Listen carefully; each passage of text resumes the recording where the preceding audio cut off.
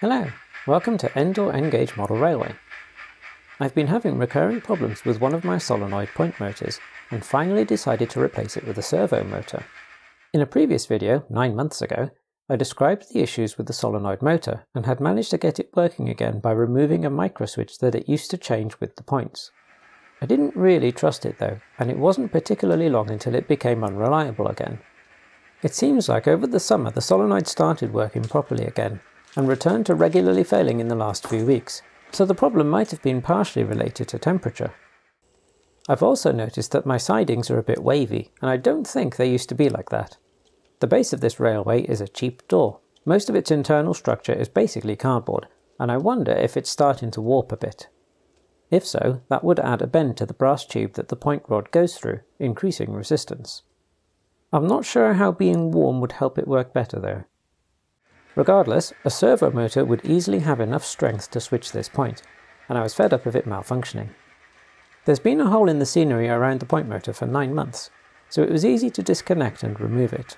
I decided to keep the existing connection to the point rod and had an offcut of rodding from one of the solenoid motors which would fit an existing hull.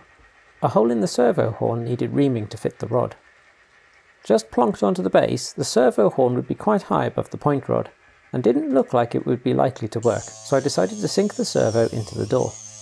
I tried using my cheap rotary cutting tool, but it was a bit pathetic. The top and bottom layers of wood on this door are fairly soft and thin, but it still had trouble cutting through. It also has trouble cutting through metal, even though it's advertised as being for jewellery making, so I think I might have to replace it with something better before long. In the end, I switched to drilling a couple of 10mm holes and then using a Stanley knife and some files to get the hole to the right size. I've since bought a small modular saw that might be more suitable for this kind of thing in the future. I wanted the hole to fit around the servo snugly, but had to make it slightly longer so I could manoeuvre the servo in. The cable comes out of a side that has a bracket on it, but there was enough space inside the door for the cables to loop under the servo and come up out of a notch on a different side. Before trying to connect the servo to the point rod, I found the duty cycle values needed to get it into roughly the right position, from trial and error.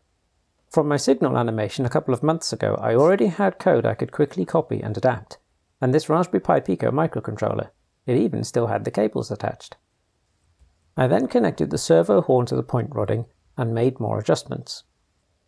Because the horn is relatively far away from the point rod, the connection between them can lean at an angle when it comes up against the resistance of the points, so I gradually increased the range of the servo's movement until the points were switching reliably. Now for the physically easiest but mentally hardest part. How would I control this from the point switches?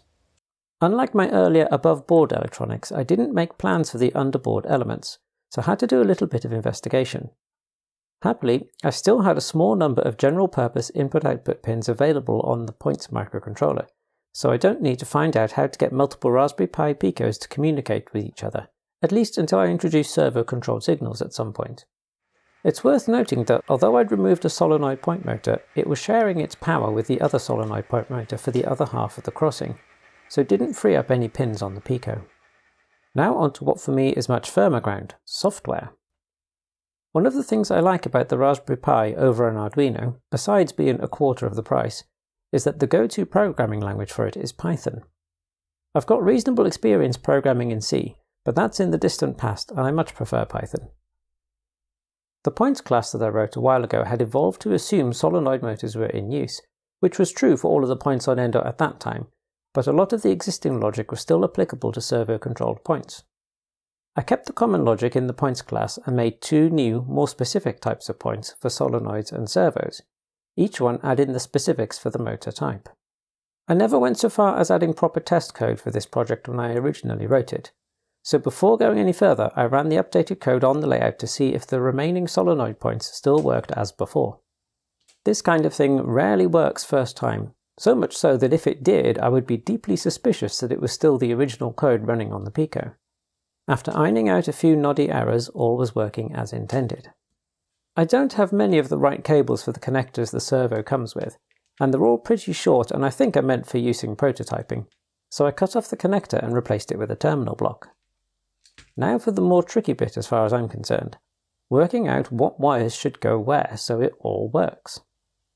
I'm still not very knowledgeable or confident with electronics, But I do know for sure that for current to flow in a wire there needs to be a circuit. Current can't flow in a wire to nowhere.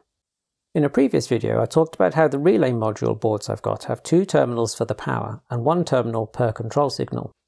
So if a power supply is connected, then that's those 2 terminals used up. How can current flow through the signal wire from a Raspberry Pi Pico? The only way I've come across is to connect the ground, or 0 volts, of the power supply to the ground pins on the Pico, and that's what I've done for all of my relay modules.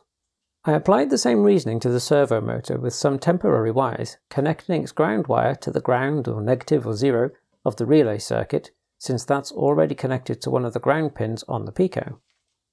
I connected its 5-volt cable to the V-bus pin on the Pico, which I've read is a direct connection to the power coming from the USB cable that powers the Pico. When I tested it, only the solenoid point was changing, but which element wasn't working, the wiring or the code changes? I'd written the points class to only try changing a point's position if it's not already physically in the desired position. That's useful for solenoid controlled points because it prevents accidentally burning out the solenoid motor, but that protection isn't needed for the servo. It's just getting a digital signal telling it which position it should be in, and if it's already in that position then it doesn't do anything. I decided to override part of the code in the servo points class so the Pico always sends the position instruction, and was delighted when this worked, inasmuch as the Pico was able to move the servo, proving the wiring approach was viable. But there was clearly a logic flaw somewhere that needed fixing. There was a noticeable delay in the servo moving compared with the solenoid. That's mainly because I've got deliberate pauses when operating the relays for the solenoid, to make sure they've got time to switch and time to deliver a decent punch of power. The solenoids are also much quicker to move than the servo. I've always referred to the points on the outer track as points 9, and I've added control of them immediately after points 8, so the code was effectively waiting for points 8 to finish moving before considering points 9. I decided I'd swap them so the signal to the points 9 servo was sent first. The code could then move on to dealing with the relays while the servo sorted itself out. That worked nicely. I also realised what the logic problem was. The position feedback microswitch is shared between points 8 and 9, but is only physically connected to points 8. By the time the code came to deal with points 9, point 8 had already moved and changed the value of the position feedback. There was a clue to that in the output of my program that I hadn't noticed. You can see it say both the inner and outer points are already set to diverge. Fine. When told to set them to ahead, it does that for the inner points, but when it comes to the outer points it says they're already in that position. Changing the code to deal with the outer points before the inner points gets around that problem, so I was able to change the servo points class back to how it worked before. So, that was the wiring approach and code changes both proven. Next up was a permanent wiring solution. The USB mains adapter I've got on the railway has 3 USB sockets, and I bought these cheap breakout boards to use as an easy way of getting a 5-volt power supply. If I were to power the servo from one of these, then I'd need to connect its ground to both the servo and the Raspberry Pi Pico. But I wondered if, since this would be powered from the same plug, if that meant its ground would already be connected. So, there was still a little experimentation to do. I screwed the breakout into a temporary location where there was already a screw hole, connected a USB cable, and then connected the 5-volt terminal of the servo to it. I left the ground connection of the servo as it already was, and it worked. Keeping track of what's connected to what is getting tricky, and I think I'll need to make myself some diagrams.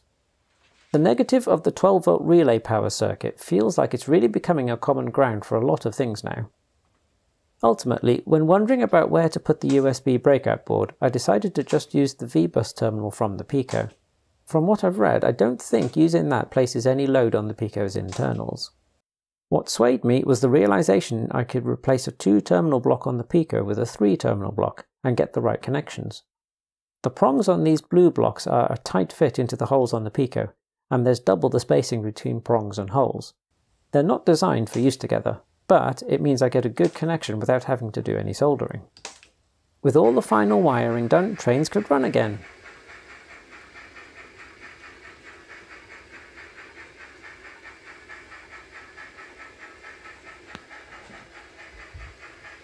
I did a little bit of testing, but there wasn't really anything that could go wrong at this stage. The frog power is set by microswitches, and none of the wiring to those had changed.